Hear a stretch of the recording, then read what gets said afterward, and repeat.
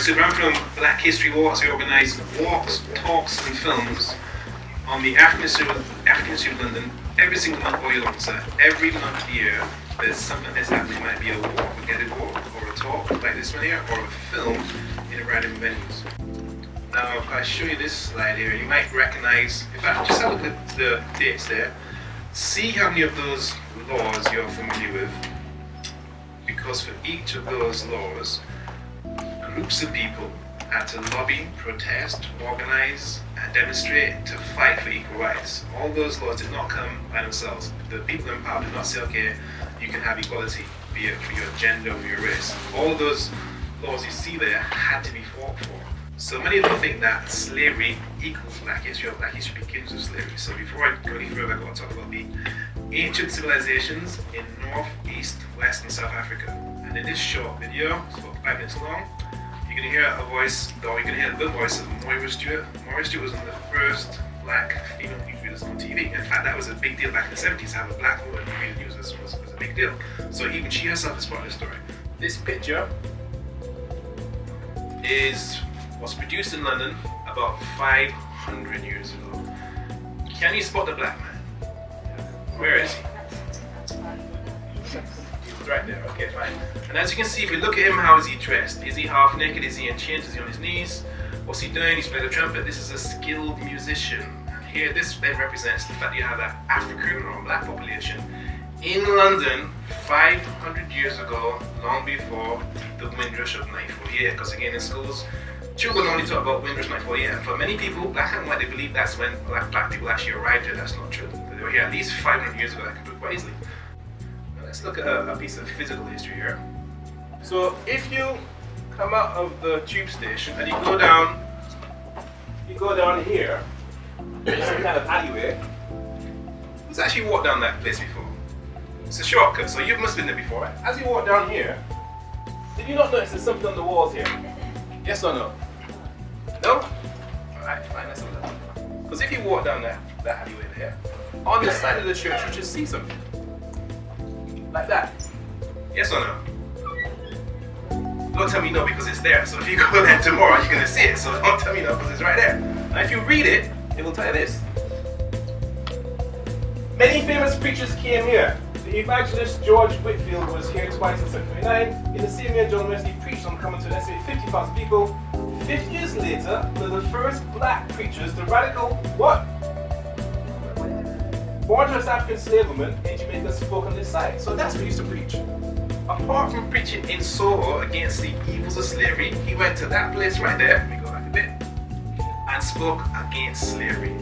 So there's a fight for equal rights, there's a fight for humanity, there's a fight taking place in your backyard, which you passed before.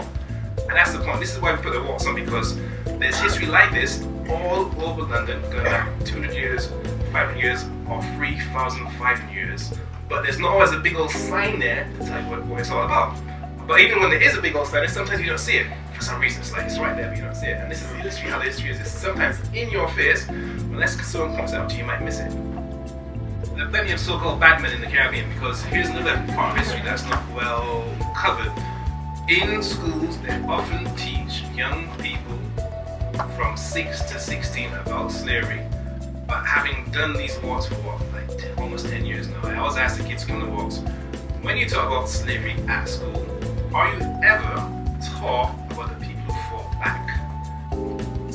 This guy here is Mr. Collins. He's becoming more and more well known. He's got a really interesting piece on the business of slavery and the legacy of slavery. It's about 3 minutes now. He does a good job. Everyday racism, what should we do? Racism is a business. For centuries, it has underpinned global economic exploitation. And like any successful business idea, it needs great marketing, PR, and advertising to ensure lasting success. And that marketing affects everyone. Let me give you an example. I remember a few years ago, after having just finished a tour, I was paying in some cash at the bank. We'd done quite well on merchandising. Next to me at the counter, another young Afro-Caribbean male, similarly dressed, was also paying in quite a large sum of money. Surprisingly, my first thought was one of suspicion. I wonder what he does for a living. Yes, Even though I know that working class young black men do not control the multi-billion-dollar drug industry, the connection between people who look like me and drug dealing has been seared into my mind thanks to a lifetime of advertising campaigns like this. Millions of humans literally pouring bleach onto their skin to try and be white. Normalized insanity.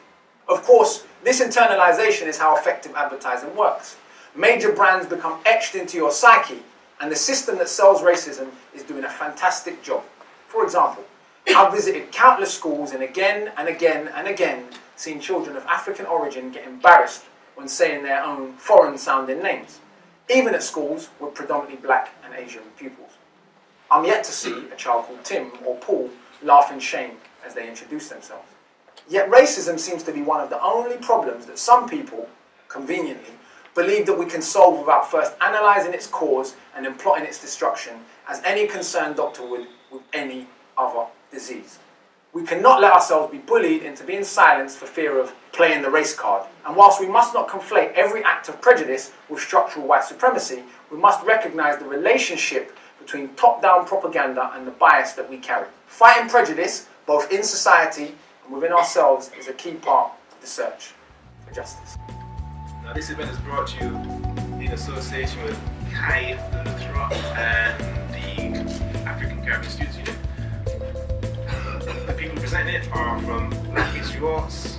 We have a website, Facebook page, YouTube channel, and Twitter, and we have the mail out that goes there every week telling you what is happening, because we do this sort of thing every single month, all year long, for the last 8 years. Films, talks, walks, that's the website. Join the minutes if you want to, and you'll find what's happening. We've got to the 50s, hopefully we can get to the 80s, if not the 90s and 2000s, because there's more, loads more history to come. But now we're going to take a 10-minute break. So I'm going to take a 10-minute break, 10-minute break, further break, come back, 10 minutes, thank you. Hi, good evening everyone. My name is Kai and I'm the LCC officer, and I'm the one that sort of collaborated to put this event on this evening. Just first of all, thank you for being here. Part of the campaign that I'm running is to make our events a bit more diverse and also take Black history out of it just being in October. So this is hopefully an ongoing thing that we're going to be doing throughout collaborating with Black History Walks. So I pretty much go to every single Black History Walk event. They're just so needed for actually everyone to be more educated across the board, regards to creed, colour.